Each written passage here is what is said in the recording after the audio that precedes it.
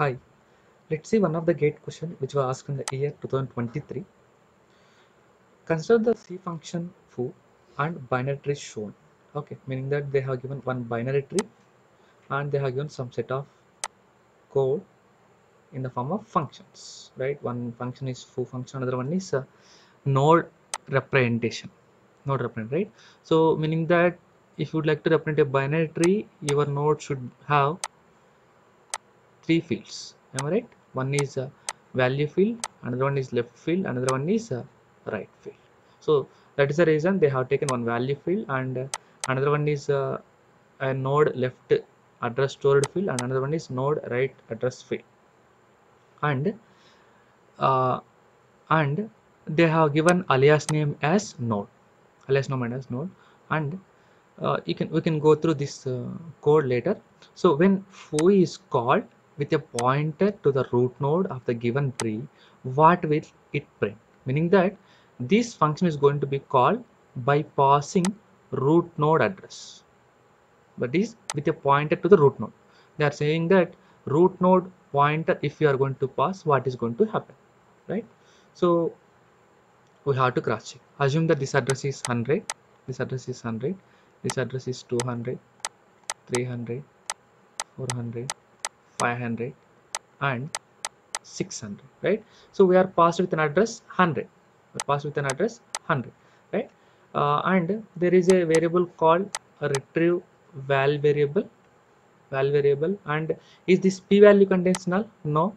So it is going to execute the else block. In else block it is going to execute this function, this expression, that is p tends to val plus of p tends to left plus p tends to right. Guys, you know, it's a kind of expression. It is going to evaluate from left to right. So p tends to val, p tends to val means what? P tends to val is 100, 100 tends to value is 10, 10 is supposed to be printed, right? But what is going to happen here? Here as it is recursive function, see, if it wants to print, first it has to assign to this value, right? But without completing this entire expression it can't append to here, so I just written here. Next, it is a recursive function. F of p tends to l, right? P tends to l means it will move to the left side. So here it is going to pass its address as 200. Address as 200. Now again it's going to create one more local variable. Like that it's going to process, right? So again it's going to call the function p tends to val plus p tends to left plus p tends to right. Guys, if you already understood, you can never directly give the answer, but understandable time I'm saying, right? So here 200 I am passing, so 200 tends to val, 200 tends to val is 5 and 200 tends to left side is 400. So next recursive function is going to be called by passing 400. So when we pass 400, again 400 is not null, so p tends to val plus o of p tends to left plus o of p tends to right, right? So p tends to val, p is what now? 400, 400 tends to val is 3, 3, and o of p tends to l, that is 400 tends to l, 400 tends to l, is there any value? It is null, it is null. So now null is going to be passed, right? Is p double equal to null? Yes. Then it is going to return the value as 0, value as 0, right? Now it is going to check for right side, it will check for right side, right?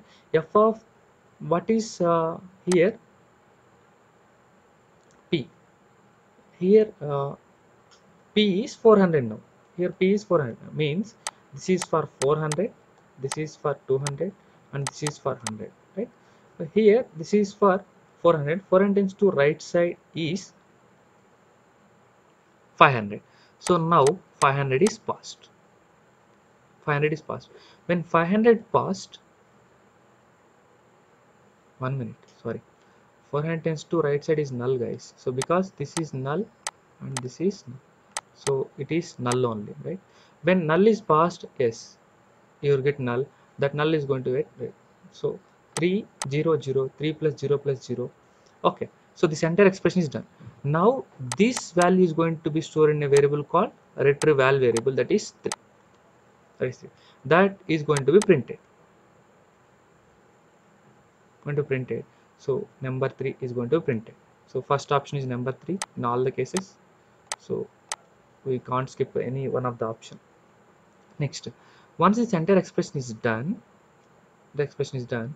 Next, it will go for p tends to right side. F of p tends to right side, right? So f of p tends to right side means 200 tends to right side is this address. This address. Then it's going to print 8. It's going to print 8. So first 3 will be printed, then 8 will be printed. It will be printed. Then its root node will be printed 5. Then it will comes back, and then it will move to the 11. Move to the 11. Left side no value, so it will move to the right side, and its side left side no value, right side no value. Then 13 will be printed, and after completion of both left and right, it's going to print 13. Then it will print 11, and both sides done. So then it's going to print 10. This is the logic what your program is going to be followed. Okay, so answer for this one is option A. So you have to make it practice so that you will get clear idea. Okay, I hope I understood clearly. Thank you.